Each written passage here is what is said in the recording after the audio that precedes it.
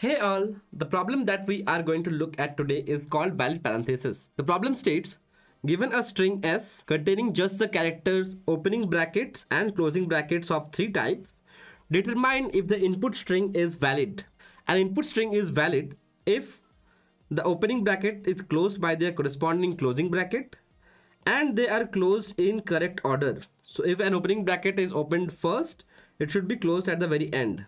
Now let's look at a few examples. So the first example is this. This is of course a valid parenthesis because the opening bracket is closed by the corresponding closing bracket and it is obviously in correct order. There is another example, this. This is also a valid parenthesis because the opening brackets are closed by their corresponding closing brackets and all of them are in correct orders. But if the example was like this, so here you see that opening bracket is closed by the corresponding closing bracket, but there is another opening bracket in between them which is not closed. So they are not in correct order. Okay, so this is not a valid parenthesis. Similarly, if there are parentheses like this or like this, these are also not valid parentheses because the first one doesn't meet its closure and the one doesn't have an opening bracket. Now, if there is a parenthesis like this is also wrong because this is not the correct opening and closing bracket for each other. Okay, so that was all the examples. Now let us see how to solve this problem. So we can solve this problem with the help of a stack. We will define a stack. And suppose we take an example of a valid parenthesis. This is a valid parenthesis. We will iterate over the parenthesis from the first to last. So the first character is an open bracket, and whenever we come across an open bracket, we can insert it into the stack. Okay, again we come across an open bracket, we can insert it into the stack. Next, we come across a closing bracket. Whenever we come across a closing bracket, we can pop out the topmost element in the stack and we'll match it with the current character. So if the brackets are corresponding to each other, then we can go ahead. We'll go to the next character. We'll pop out the topmost element remaining in the stack. That is this. Okay. And this matches with this. Now we have come at the end of the string and the stack is empty. So when the stack is empty and we have gone through the entire string, that means it's a valid parenthesis. If the stack is not empty at the end of the string after going through the entire string, that means it's an invalid parenthesis. There is still an open bracket remaining which is not met its closure. Let's understand this with the help of wrong or invalid parenthesis. Okay, so this is the invalid parenthesis. First thing we do is insert the opening brackets into the stack. Again, we'll insert this. Next thing we'll do is whenever we come across a closing bracket, we will pop out the topmost element. So we have popped out and we'll match it with this. So this should be similar, and if they are not similar, we can directly say that this is invalid parenthesis. Okay, one more thing here. If we came across this closing bracket, okay, this closing bracket, and if the stack was supposed empty, that means this closing bracket doesn't have an opening bracket. So this is again an invalid parenthesis. And I have stated this solution into English words. Let's go through it once again. So first thing is we will define an empty stack and loop over the string. This is fine. If we come across an opening bracket, okay, what we'll do is we'll insert it into the stack. That is fine. Now if we come across a closing bracket and if the closing bracket does not correspond to the opening bracket, so if the closing bracket was this and it does not correspond to this opening bracket, or if the stack is empty, so when we come across this closing bracket, the stack is empty, then we can return false. That means it is not an invalid parenthesis, and we can do this check for all the 3 closing brackets. Okay. And after the loop ends, after we have gone through the entire string, okay, if this stack has been emptied, that means the parenthesis is valid. We will return true. Otherwise, we will return false. So that is the solution in English words. I hope it was clear. And now let us try to solve this problem in LeetCode. If you have any question about this, please post that in the YouTube comments. Let's start the solution. What is the first thing we are going to do? We are going to define an empty stack.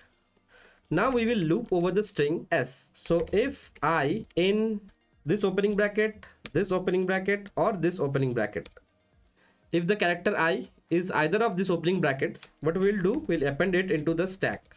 Yeah, we'll append it into the stack. Now if I equals a closing bracket, suppose this one, okay, and if the stack is empty, okay, so stack equals this, or if stack dot pop is not equal to the corresponding opening bracket. Then we can return false. Fine. And this can also be written like this. If not stack, that basically means if the stack is empty, it will return true.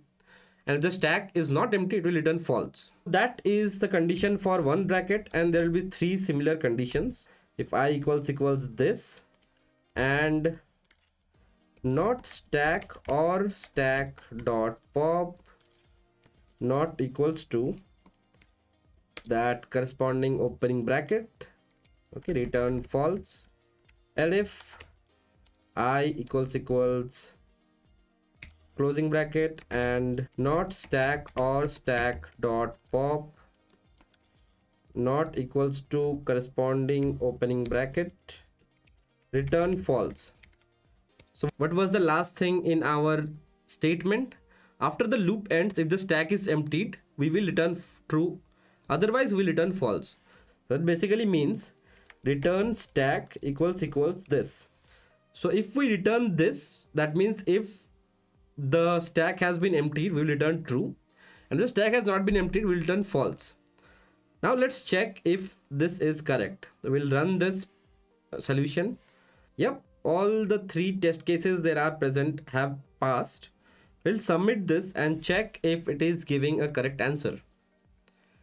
Well, yeah, so we have got correct answer in all the test cases. So now let's try to analyze the time complexity of this.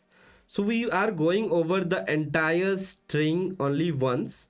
So the time complexity is big O of notation of n, and where n belongs to the number of characters in the string, and the space complexity is big O notation of n. In terms of time complexity, I don't have a better solution, but using a dictionary, I can still improve the readability of the solution. How? Let's try to do that. Okay. So what I will do is the key of the dictionary will be the opening brackets. Okay. And the value will be their corresponding closing bracket. So let's do that. So this is the key of the dictionary, and this is the opening bracket and the corresponding closing bracket. And the third bracket is this, the opening bracket and the corresponding closing bracket. Okay, so now we have a dictionary.